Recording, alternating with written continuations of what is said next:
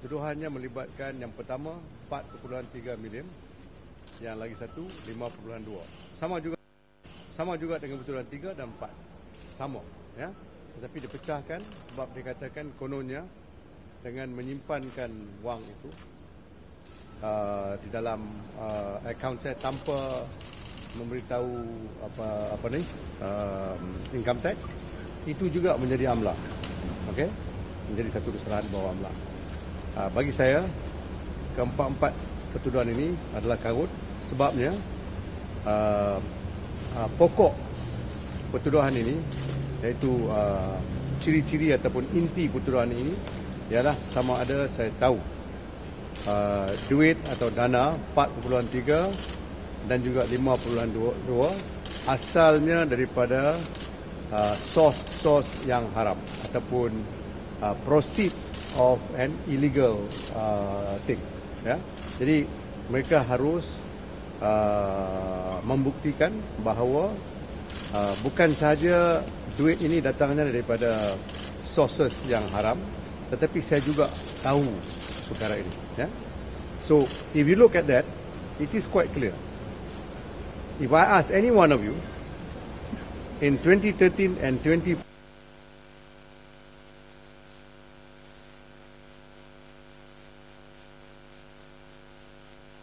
and 2014, have you heard of 1MDB or SRC? All of you will have to say you've never heard of it. Okay? So how would I know in 2013 and 2014 that there was a matter like 1MDB and SRC? Assume something went wrong with 1MDB or SRC, which is being disputed by Datuk Seri Najib. So it is quite clear, if they cannot prove knowledge that I must have, that I know the money I receive from Datuk Seri Najib is in fact illegal money, then the whole 4 charges drop. Right? So I feel these are the 4 charges that was brought by some people. Okay, one is obviously at the agitation of Datuk Seri Anwar Ibrahim, because he wants to get away from the conviction in Court of Appeal as well as the Federal Court in relation to the sodomy 2 charges, because I prosecuted the appeal, you remember, yeah? So he is trying to run an argument that because I received 9.5 million, kononnya, purportedly as a reward to me, for me to prosecute him, therefore he did not receive a fair trial, which is, as you can see, I did not prosecute the case. I did not conduct the case. I only conduct the appeal. Appeal means your record is there. I only take a record. I argue the matter. I can never fix the evidence. I can never make the evidence better, and so on. So in a situation of an appeal, even if assuming I'm paid 20 million to do the appeal, how could I improve the case or make the case worse? I cannot. Yeah, I can only argue based on the record. You understand? So, but Datuk Seri Anwar Ibrahim, although he said that dia punya pengampunan dah padamkan semua kesalahan beliau, mengikut beliau lah, tapi saya memang tak setuju. Tapi dia kata Yang di-Pertuan Agong beritahu dia punya kesalahan semuanya dipadamkan semuanya. Kalau semuanya dipadamkan, why are you applying in the in the Court of Appeal and the Federal Court to erase your conviction? So there must be something not right with the logic of it. Alright? Okay. Now, ada motif ke di sebalik pertuduhan yang dilakukan hari ini terhadap Tan Sri? Saya rasa motif yang paling kuat ialah satu, berkenaan dengan Datuk Seri Anwar Ibrahim. Nombor 2, ada orang-orang di Pejabat Peguam Negara yang you boleh agak, termasuk orang yang tak permanent dalam Peguam Negara, yang hendak singkirkan saya daripada menjadi line up peguam-peguam dalam kes Datuk Seri Najib. Mungkin dia orang takut sebab kita punya line up is quite good and defense is quite good. Yeah? So maybe they're worried about that. Tak ada asas langsung.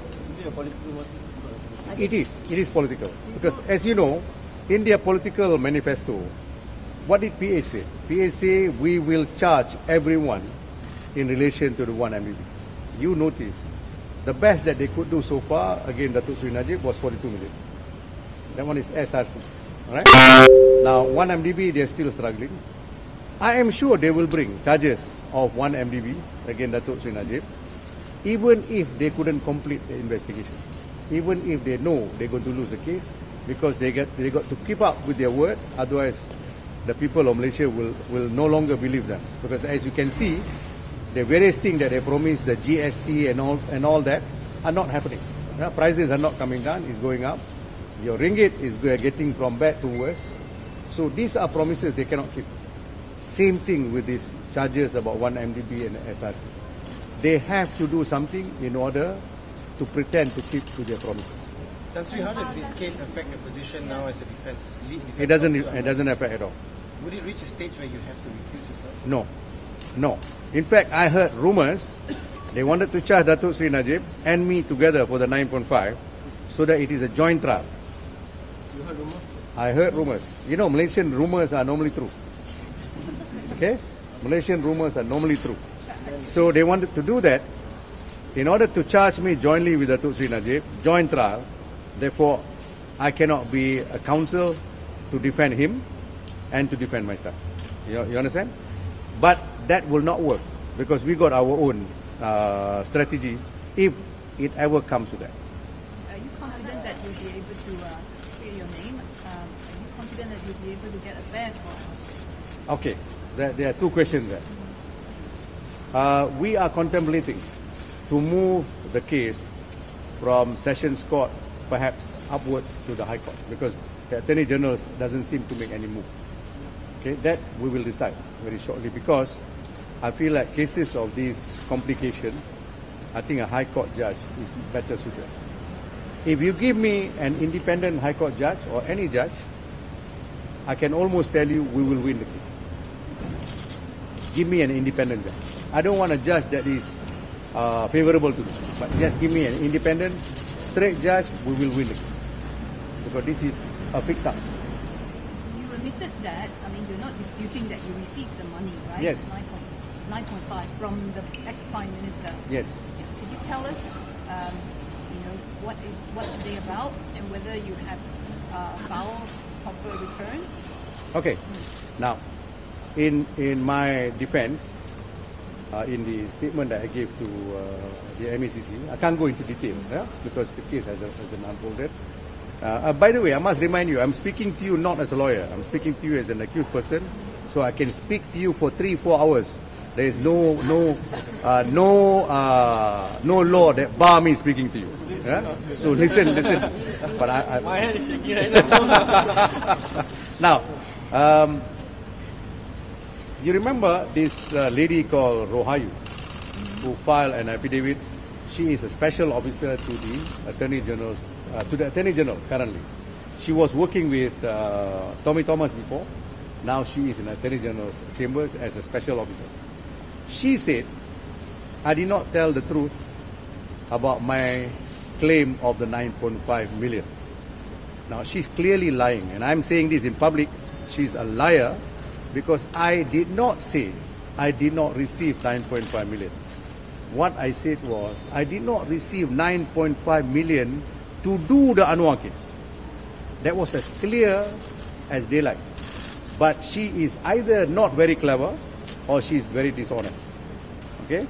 So, emanating from that, let me tell you, I received 9.5 million in 2 portions because I have been doing work for Barisan Nasional and UMNO since Dr. Mahathir's time. And I have never been paid. Not because they are not paying me, but because both sides are not reminding each other. So they may pay some disbursements and all the expenses, but they are not fees. Dr. Mahathir is aware of this. Dr. Mahathir was the one, together with Datuk Muhammad Rahman, who was the Secretary General of UMNO and Secretary General of Barisan Nasional, who appointed me to do that. The bill that I showed, or rather the appendix that I gave to Datuk Seri Najib to justify 9.5 was in relation to 40 election petitions. Right? 46 election petition. Some of these election petition, I'll give you an example, involve, you remember Datuk Firdaus. Datuk Firdaus was the former Imam of Masjid Negara. I think he went to Anwar's constituency. He had, and he contested in the election. That case was a very difficult case.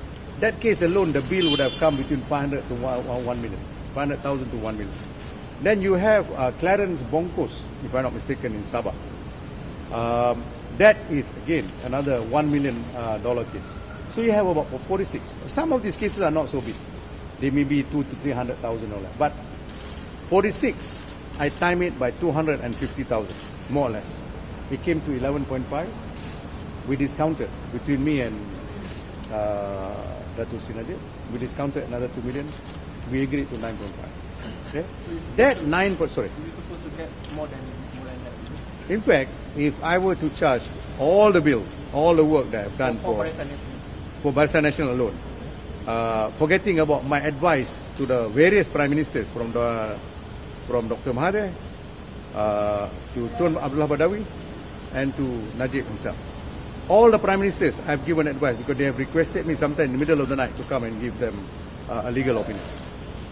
Not including that, just pure party, Barisan Nasional and UMNO. I'm not surprised if the bill is about 20 M. 20 million. 20. I'm not surprised. But I only asked at this time because I was in need of some quick money in order to purchase a property to help a friend. Okay? So because the documentation is not complete, Datuk Seri Najib and I agreed that he will give me the 9.5 in 2 tranches as an advance stroke loan until I rationalize the billing. Once the billing is rationalized, it'll be crystallized into my fees. Okay? That rationalization took place a lot later. That will answer you why in certain previous years I could not have declared in the income tax because it has not crystallized into my fees yet. It was still an advance, it was still a loan. You understand? Now, secondly, you know that there is a lot of talks and allegations that various monies are all illegal monies. What is the status of the 9.5 that I received? Although I received it innocently without knowing the sources. Assuming one day somebody prove, okay, this money is actually from an illegal source, although without your knowledge. Is the money subject to forfeiture? If it is debatable. Yeah, I don't think so, but it is debatable. If it is subject to forfeiture unless it's clear, why do you pay tax then? Until it is clear. So there are two or three reasons. There are many more why the entry into return of income tax can only be undertaken subsequently. In fact, we have already taken steps. In early 2018, we have rationalized the fees. Very early 2018. Now, which means the reflection of tax will have to be in 2018 at the end of the year. You will be accommodated at the end of the year. I've taken advice from the income tax expert, tax expert, and I have been told I am right in my treatment of the fund. Okay? Now, I must tell you something quite shocking. Datuk Seri Najib was asked to appear today in MACC to give a statement about the 9.5. Okay? Now, he is the only other witness who can corroborate or deny my claims. Correct? Because he's the one who gave it to me. 10 o'clock this morning.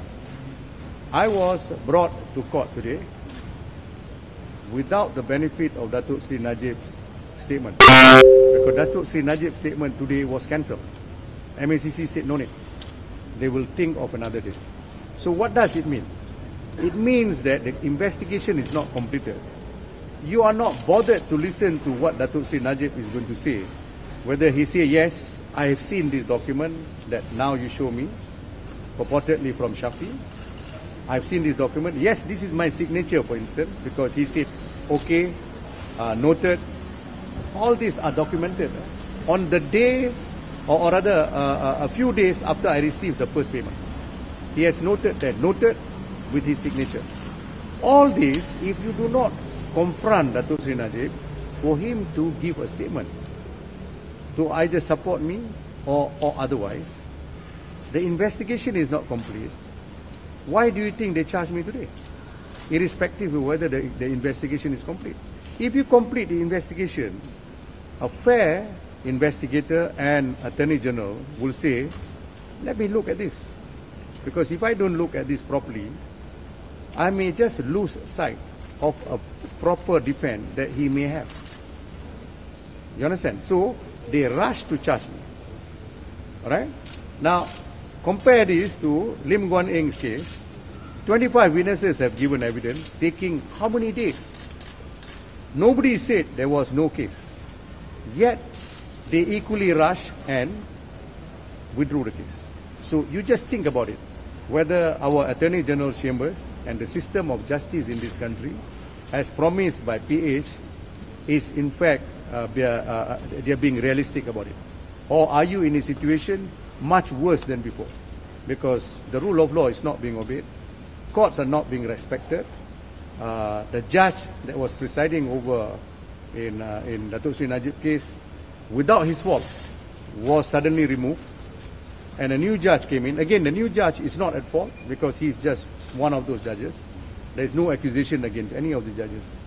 But one would wonder why suddenly you change judges. You can't say this is a routine charge because the whole country know this is not a routine transfer order. You and I know. So you have to ask the question, why do you do that? Tan Sri, macam mana dengan perasaan anak buah Tan Sri Datuk Seri Najib Razak bila mengetahui peguam Dia ada isu satu statement tadi. Semasa saya dalam mahkamah, dia ada keluarkan satu statement. You cuba dapatkan. Statement tu secara pendek mengatakan dia disappointed. Dia kata ini adalah satu bully teknik untuk mengecewakan kumpulan pembela yang dia dah ada, termasuk saya. Tetapi bagi saya, kalau you tahu watak saya sendiri, lagi you tekan, lagi keras saya jadi. Tan Sri, adakah Tan Sri jangka kan bahawa berhadapan dengan ketuduhan ini? Saya tak jangka. Sebab apa? Bagi saya terima fees. Saya dapatkan bayaran guaman, khidmat guaman yang saya buat. Umpamanya, katalah ada seorang yang kena ataupun dipertuduhkan jadi trafficker in drugs. Relatif dia datang, bagi kat saya RM200,000. Sometimes check, sometimes cash. Adakah saya nak tanya dia, di mana dia dapat duit ni, adakah duit ni duit dadah? Boleh saya tanya semua tu? Saya tak boleh. Saya kena ambil duit tu, kecuali kalau saya tahu betul-betul ini adalah duit daripada perniagaan dadah. Ya, jadi kalau dalam keadaan tu saya tak ambil. Tapi secara normal, you do not inquire. Ya, saya pasti Datuk Seri Ram pun tak pernah tanya. Tan Sri, selepas Tan Sri, Sorry. apa perasaan Tan Sri selepas berhadapan dengan ketuduhan? Image Tan Sri sendiri? Image, I'm not worried. Image saya tak takut langsung. Sebab apa? Ini bukan kali pertama saya kena tangkap. 1987 saya kena tangkap. Di bawah kerajaan Dr. Mahathir juga. Semasa tu saya sedang defend Asian Wall Street Journal of all people. Saya defended Asian Wall Street Journal. Saya menang 3 kali dalam kes tu sampai Mahkamah Persekutuan. Saya kena tangkap dalam pejabat saya. Kononnya saya ada dokumen-dokumen rasmi kerajaan. Okay? They found zero. Asas yang dia orang tangkap saya 1987 zero, kosong. Jadi kerajaan kalah dengan saya bila saya sue kerajaan. Peguam negara Datuk Mokhtar Abdullah, masa tu Datuk Mokhtar Abdullah, beliau bersetuju dengan saya pampasan sebanyak RM840,000 secara diam-diam. Dia bayar sebab malu. Yeah. Why do you have two passport? Why I have two passport? I have two passport because I was at the material time an ambassador at large. Jadi bila you jadi ambassador, you have a diplomatic passport. When, Huh? when was it? Sorry? When was it? The embassy? It is still valid. It is still valid, tetapi I dah terima surat daripada Wisma Putra about 1 month ago to say that I shouldn't use my diplomatic passport sebab I am no longer an ambassador at large. Sebelum jadi ambassador at large, I was also pangkat ambassador, Jusa A juga, di dalam keadaan sebagai wakil ASEAN Intergovernmental Commission for Human Rights. Aisyah dia panggil. ASEAN Intergovernmental Commission for Human Rights. Saya wakil pertama bagi Malaysia. Ya, wakil pertama yang pernah ada. Sekarang Edmund Bond yang menjadi pengganti saya. Tan Sri, hari ini Tan Sri Hang on. 1 minit. Tan Sri didakwa hari ini. Adakah Tan Sri menjangkakan ada orang-orang lain yang related dengan Najib cases akan di-charge lepas ni? Saya pasti bukan semua orang yang terima wang daripada Datuk Seri Najib akan didakwa. Sebab it's impossible. Sebab macam mana you boleh kata just because you receive money, you are guilty. Umpamanya saya dipahamkan, saya tak mau bagi tahu nama sebab tak elok. Ada satu syarikat yang supply kain-kain, uniform, baju, juga terima daripada Datuk Seri Najib. Ada syarikat yang supply makanan, juga terima wang daripada Datuk Seri Najib dalam akaun yang sama. Jadi why don't you arrest them? Macam mana you arrest me? What about them? Kita dua orang pun tak tahu duit tu daripada mana. We wouldn't know. Takkan kita nak tanya Prime Minister kita sendiri, you bagi duit ni duit betul ke ataupun duit curi ke? Takkan kita nak tanya Prime Minister. Sama juga kalau Dr. Mahathir bagi kat saya, takkan saya nak tanya dia. Lagi satu, kita tahu bahawa pengerusi Barisan Nasional dan juga Presiden UMNO dihakkan di bawah Constitution UMNO untuk mengelolakan wang-wang UMNO dan Barisan Nasional. Dan dalam masa pilihan raya memang is an issue of cash. You can't be paying expenses using check. You have to pay in cash. When Dr. Mahathir handed over the reign of UMNO and Barisan Nasional to Abdullah Badawi, assets and cash worth 1.2 billion, it is on record, was handed over. 1.2 billion. So this story about 116,100,000 is a non-issue because it is a political fund just after election. There's a balance. Just to confirm, you will be handing in your application to request the lead prosecutor to recuse himself. Yes. Yes. That's for sure. Now, I do not know whether you were in court. Were you in court? Yes. Okay. Some of us. Yeah, my quarrel with Datuk Sri Ram has been long. Since the days I was a young deputy public prosecutor, maybe 79. I joined 77. 79, 80, thereabout. I was already prosecuting very serious cases. It started with me prosecuting 3 Singapore millionaires who apparently built Changi Airport. Okay, I've given the details of this case. In that case, quite surprisingly, when one of my leading witnesses say that this transaction has got no authority, there is no resolution, I asked him, what do you mean by there is no resolution? There is a resolution that actually allows the transaction. He says, no, that resolution is fake, it's fraud, it's fake. I said, what do you mean? He said, somebody asked me to remove it and replace it with this fake resolution. The original resolution does not give that power to the company to spend the money like that. So I said, who asked you to do that? He said, I was in Regent Hotel. Regent Hotel is now Park Royal. Regent Hotel is now Park Royal, the original Regent Hotel. He said, I was in my room. 2 lawyers came to my room, asked me to do this. And I asked who? He said, one is YM Jumoboy of Singapore, a very senior lawyer. The other one is Sri Ram. And Sri Ram was there with Jumoboy and RR Chelaya defending the case. As a result of which the judge told Sri Ram and Jumoboy to get out of the court, wait until this evidence is over. Now, as a result of that, Sri Ram's office was raided by a warrant of search, but not out of my doing. But he would have thought that I am, okay, perhaps with others, have orchestrated it. I was truly still in court. The court case was never finished that day when Sri Ram office was raided. Okay? Tan Sri Abu Talib was then the Attorney General. The other prosecutor who helped Tan Sri Abu Talib in the application for warrant of search was the late DPP T.S. Samandamurthy. I'm not sure whether you remember him. The Jin Sinapa case, he was the prosecutor. Okay, that was the first. All right, that was the first. The second episode was in relation to his wife, Chandra Sriram. She applied in a civil suit. She sued the KL International School because the son was not given a place in the debating team. Can you imagine that? Yeah, your son never got a place in the debating team. She sued.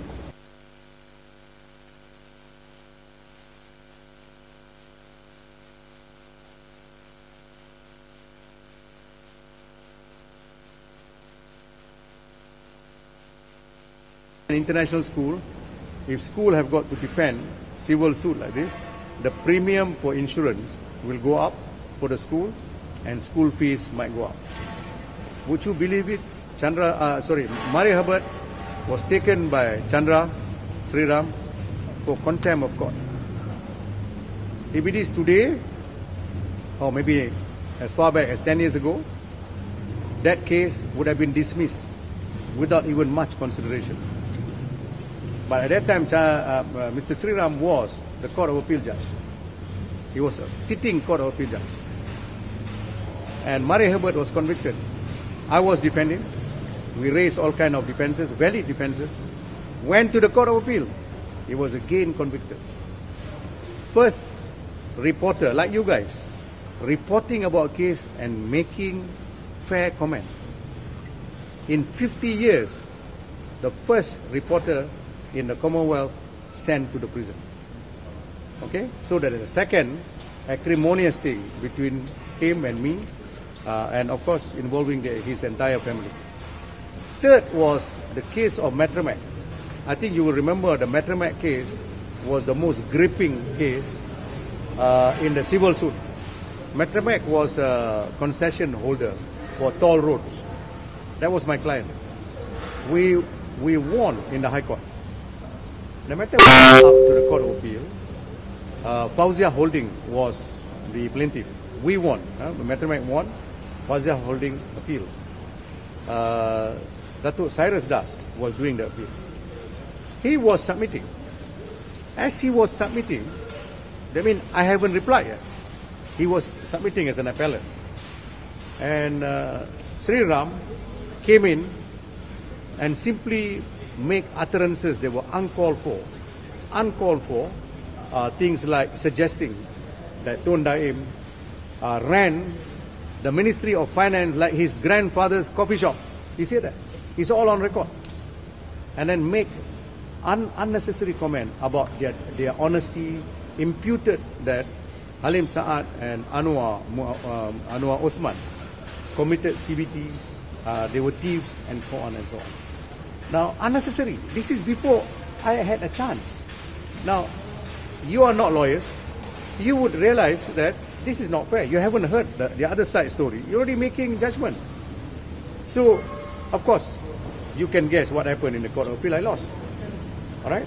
So, I wrote a letter to say the further proceeding, because that was an interim proceeding. The further proceeding in the Court of Appeal, we invite you to recuse yourself in view of your predetermination, because you make predetermination. Now, one would have thought either you disqualify yourself or you say, no, let's carry on. I don't think there is a predetermination. Then we carry on, then we can do whatever. Instead of doing just that, he got his two other brother judges, but he was the one insisting, citing me for contempt.